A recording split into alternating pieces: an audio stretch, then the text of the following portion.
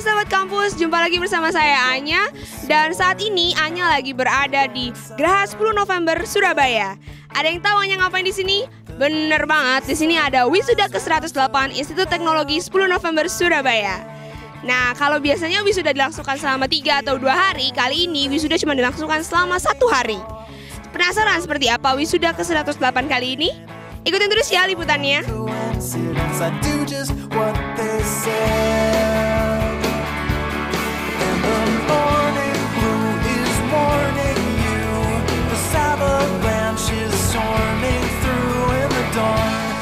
Dengan ini, wawancara wisuda ke-108 Institut Teknologi 10 November saya nyatakan dibuka.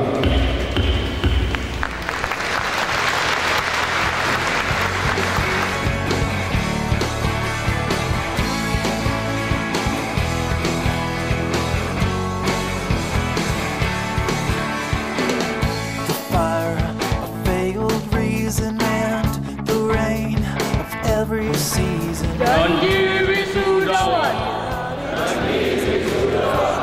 kami wisudawan.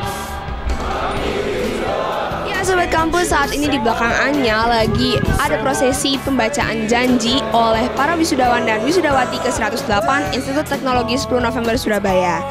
Dengan dibacakannya janji ini, para wisudawan dan wisudawati telah sah menjadi lulusan Institut Teknologi 10 November Surabaya.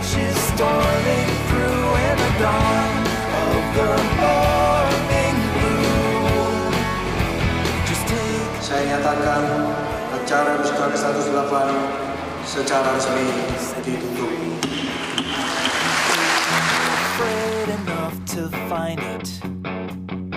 Take my hand or take a stand and I would never mind it.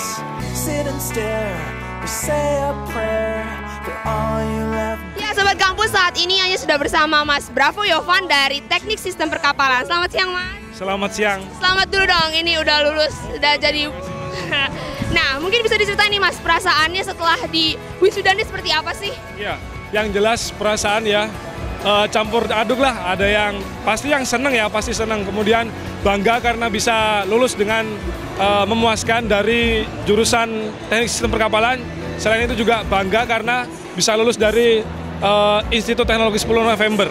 Oke, mungkin bisa diceritain nih Mas, dari seluruh proses menuju wisuda ini kan banyak banget prosesnya. Apa nih yang paling berkesan atau yang paling sulit untuk dijalanin selama ini? Oke, yang paling sulit ada 2 menurut saya. Jadi ada tugas desain part. Jadi tugas desain part adalah tugas perancangan kelistrikan dan permesinan.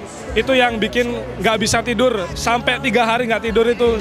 Kemudian yang kedua itu waktu TA, karena dosen saya sulit ditemui. Kemudian yang dosen kedua itu lagi ke Jerman, jadi susah untuk berkomunikasi sehingga ya gitulah, harus butuh perjuangan keras lah. Ya Sobat Kampus, itu dari wawancara Anya bersama Mas Wisudawan. Kita cari lagi wisudawan-wisudawati lainnya, oke? Ikutin terus ya. Ya Sobat Kampus, satu lagi wisudawan kita dari jurusan Mekatronika Pers, Mas Aditya. Selamat siang Mas Aditya, dan selamat sudah lulus. Nah, mungkin diceritain Mas, gimana perasaannya setelah lulus nih?